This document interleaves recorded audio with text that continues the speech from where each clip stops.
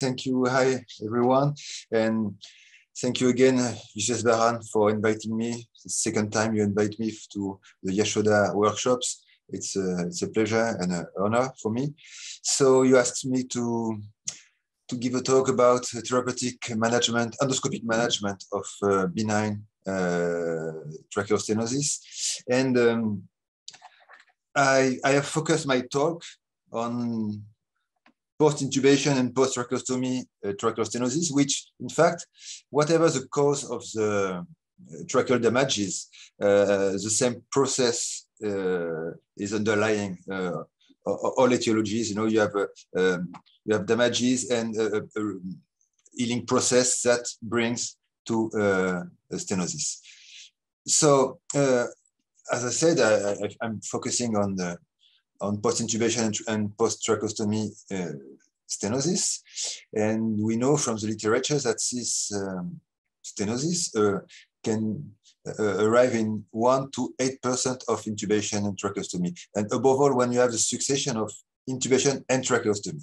This is the main background of the presentation. We know that surgery is a gold standard of the management, but I'm going to show you that endoscopy treatment can be very useful for inoperable patient or sometimes as a bridge to surgery. When we look at the patterns of benign tracheal stenosis following intubation and tracheostomy, we know that we have two kinds of entities. We have what we call the simple tracheal stenosis on the left side. In other words, a mucosal disease, where you see there is just a web of mucosa and no cartilaginous damages. You see it on the drawing, but you see also on the endoscopic image and on the CT scan image. In contrast, you have on the right side, there is a complex tracheal stenosis, the intramural disease, where you have damages of the cartilaginous support of the airway. And well, you have also an endoscopic image and CT scan image on the left side, on the right side, sorry. What are the rules of management? Again, I insist on the fact that if someone can be operated, it has to be operated. Surgery is a treatment of choice. Surgery is a sleeve resection with end-to-end anastomosis of the safe part of the trachea, and is indicated. Surgery is indicated for short and non-inflammatory tracheal stenosis. And from the literature, we know that the success rate is, at least in the literature, above 90%. Sometimes in real life, it's not as high as 90%. But we can remove up to 5 centimeters of trachea without replacement. But above 5 centimeters, then there is place for tracheal replacement. And that's, I would say, quite new area. And in France, there are different techniques, but one has been well studied recently, which is aortic graft. So you take piece of aorta from cadavers and you put it in the trachea. And we know from animal studies and also human studies that after a while, this aorta get invaded by cartilaginous cells and start to behave as a trachea. So it's very interesting. There is in France, Professor Martineau, close to Paris, was worked a lot if you are interested in that. But surgery cannot be sometimes afforded to everyone, because in this study from a French group on 32 patients suffering from tracheal stenosis, they have been looking at comorbidities. And in fact, generally, when you're intubated or tracheotomized, it's because most of the time you have comorbidities. And in these studies, only 25% of the patient had no comorbidities that could prevent surgery. So that's important to know, that all patients suffering from that can have comorbidities that can contraindicate surgery, or maybe at least general anesthesia. Sometimes it's just temporary, but sometimes it's definitive. So endoscopic treatment is very important. above all, again, for non-operable patients. And again, from this study, it's a French study in 1995, same group of 32 patients, they found that 50% of the patients arrived in emergency, so with respiratory distress. And surgery cannot be done in emergency in respiratory distress. So something has to be done before surgery. And this something is an endoscopic management. And in a lot of patients, this endoscopic treatment can be the definitive one in case of anesthetic or surgical contraindication. What we know from the literature is this bronchoscopy treatment produces immediate relief of symptoms, and if surgery has to be done, and it will be done in much better conditions. So what are the main rules for the endoscopic management? So now I'm focusing on the simple tracheostenosis, so the web-like stenosis. And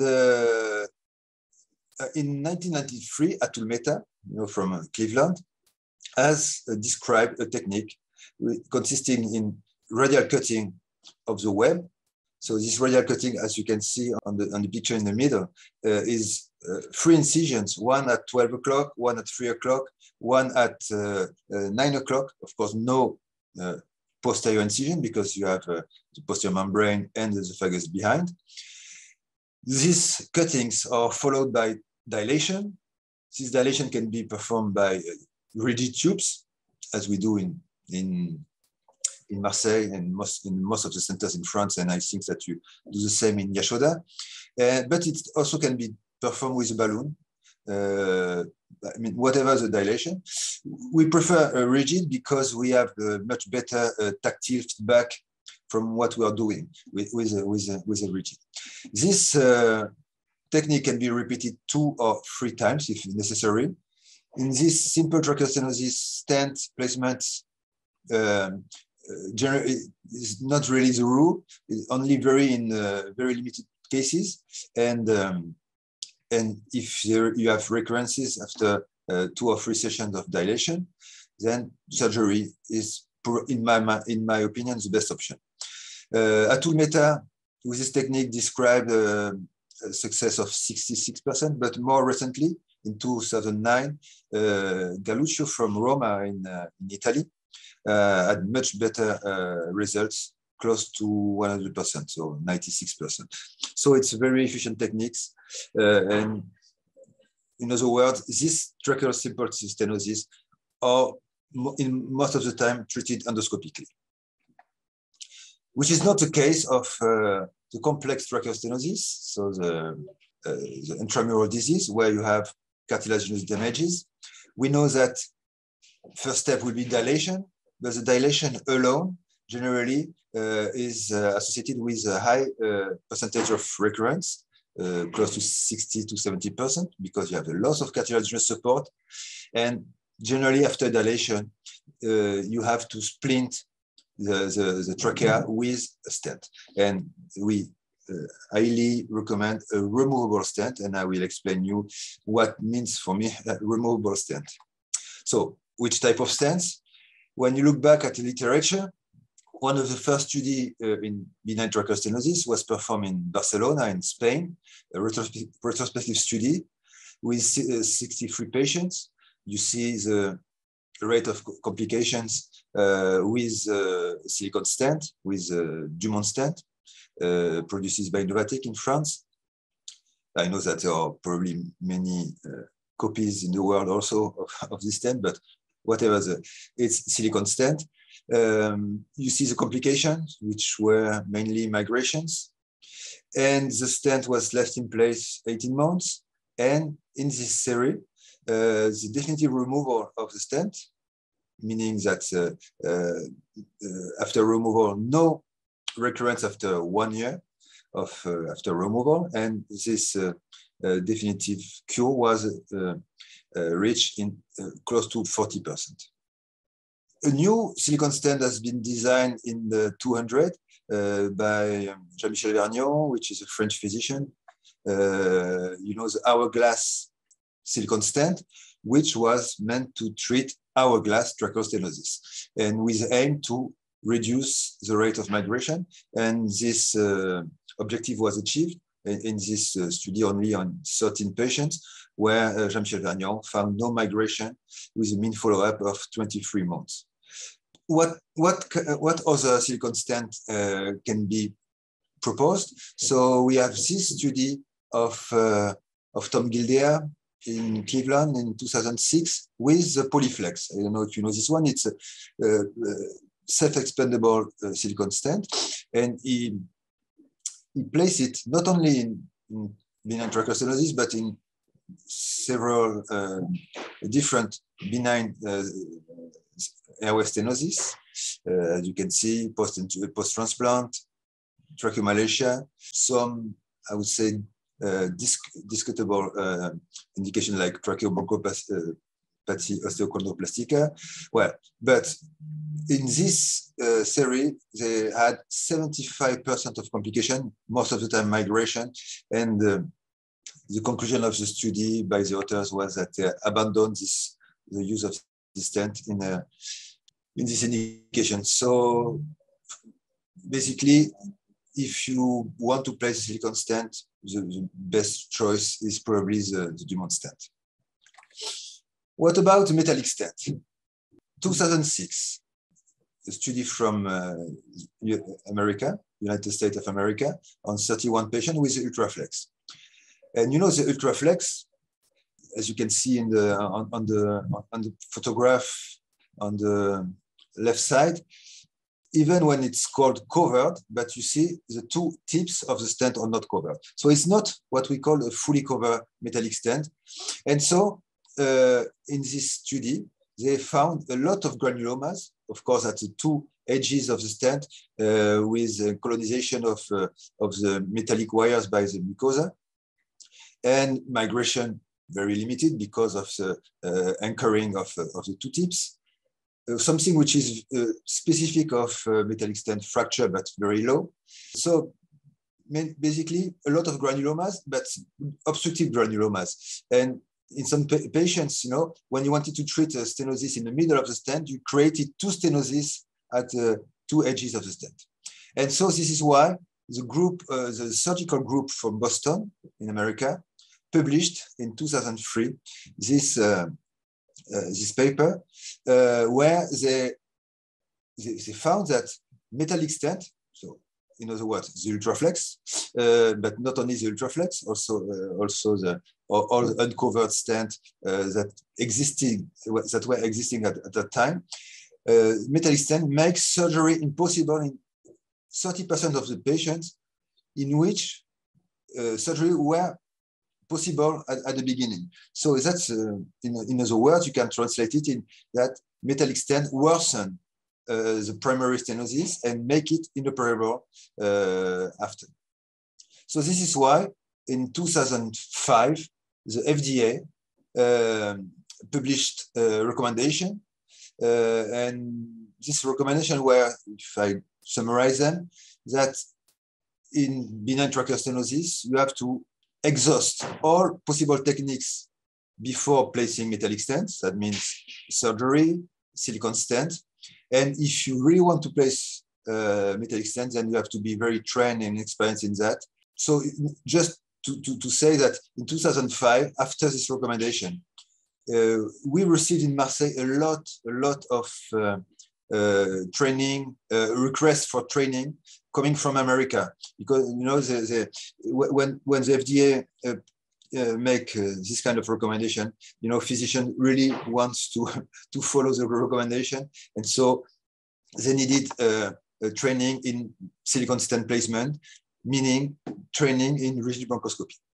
A paper from Mark Moppen from Belgium in 2005, where on 49 patients, and he studies removal of Ultraflex in benign disorders, and he found that only 26 removal were performed without major complication, meaning that the vast majority were very complicated and at least required rigid bronchoscopy to be achieved. But despite these recommendations in 2005, I was asked in 2011 to review a paper from a Greek group on where they studied, the ultraflex, a metallic stent, not fully covered metallic stent, in 11 cases. So my first reflex was to reject the paper because how can we in 2011 still place ultraflex in benign conditions? But the journal say, no, we could accept it, but you will make an editorial to discuss it. And my editorial was airway stenting for benign tracheal stenosis. What is really behind the choice of the stent? For me, the answer is quite easy. In fact, the answer is the competency in rigid bronchoscopy. In other words, when you know how to perform rigid bronchoscopy, then you can place whatever stents you want, and most of the time silicone, because silicone stent require rigid bronchoscopy to be placed, and only people who are not skilled in rigid bronchoscopy are still placing stents like ultraflex in benign condition because they are quite easy to be placed even with a flexible bronchoscope. But it's not because the stent is easy to place that it has to be placed. And I insist on that. Now, regarding metallic stent, we have a new generation. A lot of brands have come in the market, brands from China, Korea, France, United States, and few studies in tracheal stenosis, but just this one in 2009 from Belgium with 3 centers, 17 patients, different brands. The Silmet is the French one, Taiwan is the Korean one, Alveolus was previously from Netherlands, but I think it's now in the States. 10 patients with tracheal stenosis, and a little bit like the study from Tom Gildea with Polyflex. They had a lot of complication, and again, mainly migration.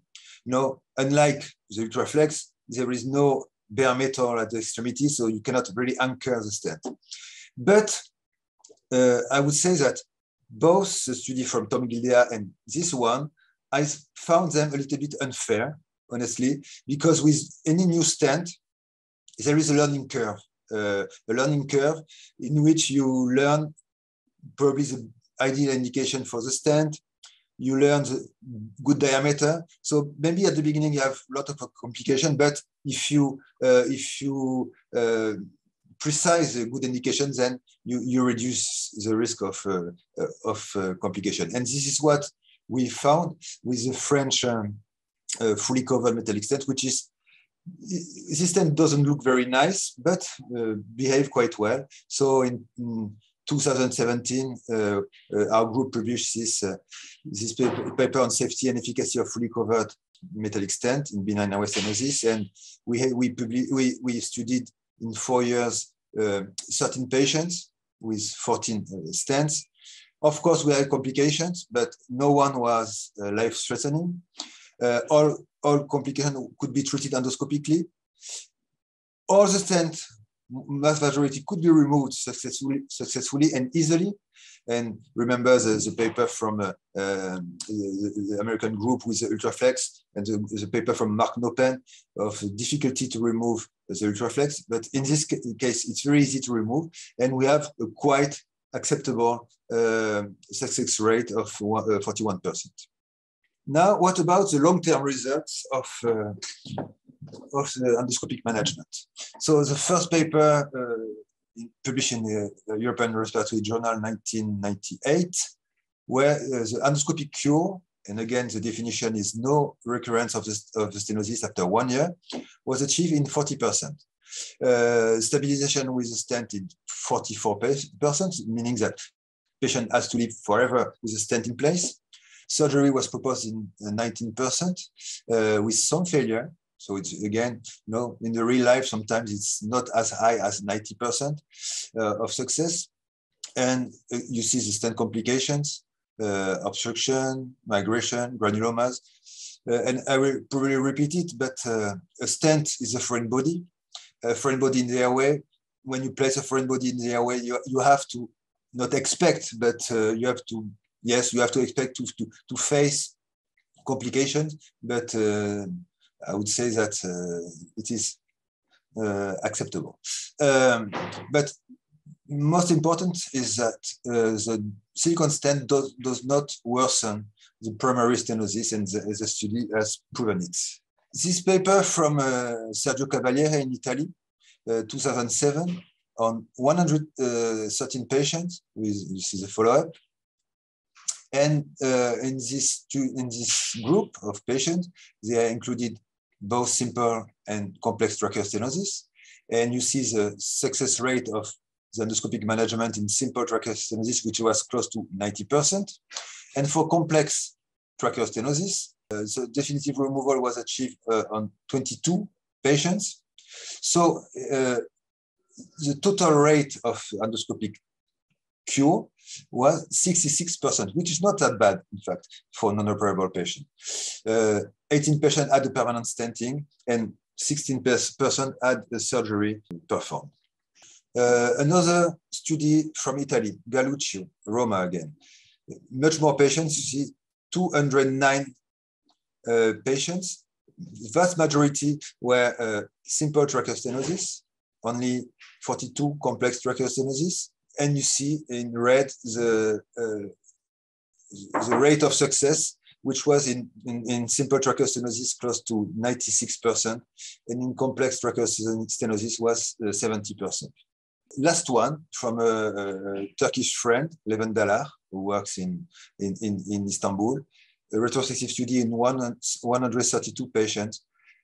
You see success rate for simple tracheal stenosis 100%, and for complex tracheal stenosis, again, this rate of 70%. So for the long-term results of endoscopic treatment, for simple tracheal stenosis, it's up to 100%. So almost all the patients are treatable by endoscopy. And in complex tracheal stenosis, it's close to 70%, which is not that bad. Some peculiar conditions. There is something that is called pseudoglottic tracheal stenosis, or the dynamic A-shaped tracheal stenosis. And you see this kind of stenosis is created by the damage, rupture of one cartilaginous ring, or two sometimes, in the anterior portion. And this damage, this rupture of the cartilage, create a dynamic stenosis with, I would say, even with when there is no damages on the posterior wall, but there is automatic bulging of the posterior wall. And this tracheal stenosis is mainly symptomatic during expiration. As you can see on the picture, during inspiration, the diameter can be quite good, but during expiration, there is collapse. So it's almost like localized malacia. So that's different. It's a different pattern of tracheal stenosis. And you can now imagine that stenting this condition is more complicated because you have a changing diameter during inspiration and expiration. So we have published this experience from Marseille in 2015. And we have included 60 patients suffering from this kind of disease. All patients, of course, had tracheostomy before. 55% of the patients had posterior tracheomalacia on first evaluation. 22% of the patients had mild stenosis, and we decided that the balance benefits risk were not in favor of doing something, so we just make surveillance. 2 were referred directly to surgery, and endoscopic management was the first line in 75%, so 45 patients. What was endoscopic management? So in some cases, when the expiratory diameter was good, we just applied laser on the posterior wall. This is something we do sometimes in selected patients in Marseille. We use laser to retract with a low power setting to retract the posterior wall and to tighten it and to make a fibrosis of the posterior wall. So some patients were treated like this. Some patients were treated with fully covered metallic stent, and some patients were treated with silicone stent. So the result of that is that migration mainly occurred with silicone stent and were much lower with the fully covered metallic stent. And one of the explanations is that with silicone stent, you cannot place more than 18 millimeters, sometimes 20, but the highest silicone stent is 18. For metallic stent, you can place larger one. And this is what you can see. The metallic stent were generally larger than the silicone stent, and so were remaining in place better than silicone stent. This migration is a problem, and I like to repeat that there is a stent which we don't speak that much, but which is very useful in practice, is the Montgomery tube.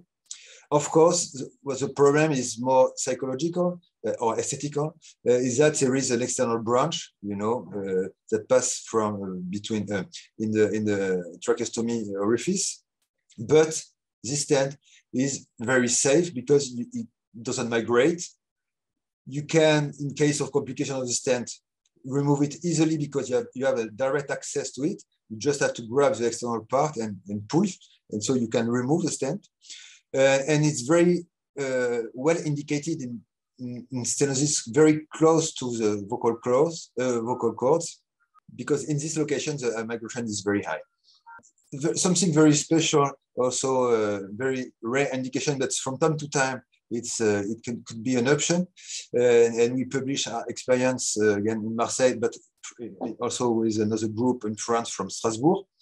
It is a transcaudal silicone stent. So in case of laryngotracheal stenosis or tracheostenosis, but involving the very close subglottic area and in inoperable patients, but even surgery is very difficult in this location, a stent can be placed between the vocal cords.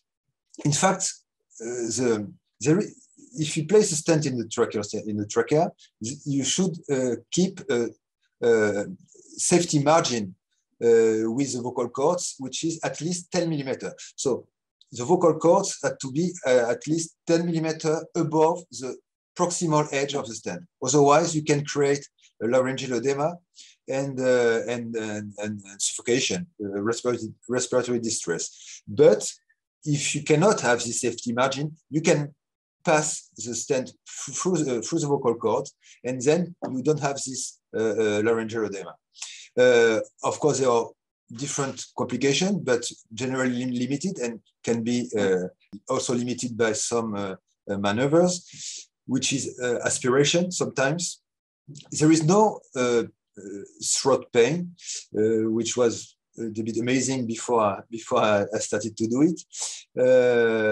So some aspiration, and this is, and of course, a whispering voice because you have a stent between the vocal cords. Yes, yesterday I placed the first 3D printed T-tube in this kind of indication, and this solution can be an alternative to definitive tracheostomy. So, is there predictive factors for bronchoscopy success? On the short term, it's always successful, always. Morbidity, mortality close to zero, constant subjective improvement of symptoms. You improve lung function, you improve the ASA score, and again, it's necessary in 50% of patients arriving in respiratory distress. For the mid and long-term results, I would say that the result depends on the type of stenosis. I showed you that simple tracheostenosis are much amenable for definitive treatment, endoscopic treatment, compared to complex tracheostenosis. The pseudoglottic tracheostenosis, the one which is associated with localized malacia, endoscopically, you cannot expect a definitive treatment because even when you place a stent, after removal, the instability of the trachea comes back. The location of the stenosis, or the location, as you can see in red, the subglottic area involving the cricoid is the most tricky area, clearly. you know, there is this orange area in the in the cervical trachea, which is probably the easiest for both endoscopic and surgery. And the green one, which is behind the sternum, I would say endoscopically is not a big problem, but for the surgeon, if you want to make a sleeve resection, you also have to do a sternotomy, which is a little bit more complex. The type of stents used, silicone seems to be better than metallic. Hourglass seems to be better to compare to straight silicone stent, above all in short stenosis. And the duration of the stent left in place seems to be important. The more the stent is left in place, 18 months, the better are the results. So with 18 months, you can have close to 70% of success. And with 6 months only of placement, it's closer to 40%. And there are factors that we don't really know, that has not been very well studied, or what I call the patient-rated factors. In other words, if you take 2 patients with the same stenosis and you place the same stent in both, one patient will behave, will tolerate the stent very well, will come back after 1 year for removal, while in contrast, the other one, after 3 weeks, will come back with granulomas, with obstruction. And it's not, we cannot blame the stent, which is the same, but clearly there are factors related to the patient that, or maybe genetics, immunological, inflammatory, that probably explains the tolerance of the stent. This is a therapeutic algorithm of the management of benign tracheal stenosis. So you make a bronchoscopy, and then you have 2 patterns. The simple tracheal stenosis, web-like. You cut, dilate, so you can use laser or even rigid scissors. You can repeat it. Most of the time, you have a stabilization and you follow the patient. But in case of a third recurrence, you have 2 options. The better is the surgery, and the other option is stenting. For complex tracheal stenosis, now the rule is to avoid stenting if surgery can be done. So you dilate, and then you refer the patient to surgery. If the patient is not operable, then you place a stent. If after removal there is no recurrence, then you follow the patient. If after removal there is a recurrence, and in the meantime the patient is now operable, then you send the patient to surgeons. And again, if the patient is not operable, then you have to replace the stent. This is probably the real life of what we have to do. But again, I insist on the fact that in complex tracheal stenosis, in the past, the algorithm was a little bit different, because stenting was the option, first option, but now this dilation and surgery, if surgery can be performed. So my conclusion is that it's always important to repeat things, that surgical civilization of the trachea is the gold standard in the management. Over 5 centimeters, that's a place for tracheal replacement. Endoscopy treatment is used in emergency and for non-inoperable patient, or as a temporary bridge. You have almost always spectacular symptoms relief. It's a very efficient neoadjuvant treatment before surgery and acceptable palliative treatment in non-operable patients. But, and I insist on that, you place a foreign body in the airway, so you will have to probably face complications, solve them. And you have to also to remember that a stent requires maintenance, daily maintenance with nebulization of saline. And some patients can find that a little bit boring to do nebulization 3 times a day, but it's mandatory to avoid obstruction by secretion. Removable stents are the best option, meaning silicone stent and fully covered self-expandable metallic stent, so fully covered. And stents require close clinical maintenance due to possible but rare life-threatening complications.